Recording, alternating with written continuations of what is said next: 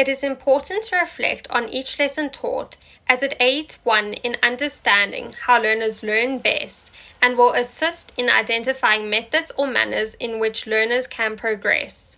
With regards to the reflections made on my teaching experience, I observed how different teaching strategies impacted or affected learners.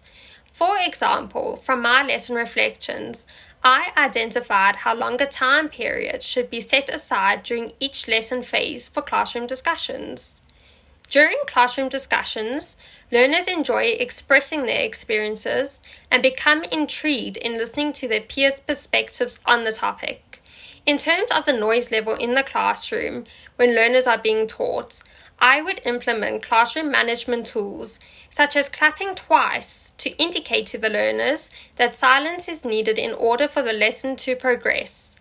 This management tool will aid in enforcing listening skills amongst the learners and will keep the learners focused on the task at hand.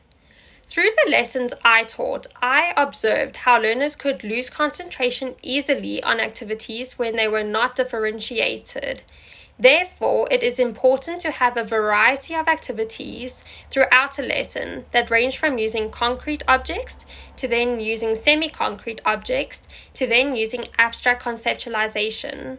For example, for a mathematics lesson I taught on halving, I incorporated using mathematical counters to then using number charts to then using scrap paper to determine the answers to halving sums by dividing by 2 to incorporate differentiation.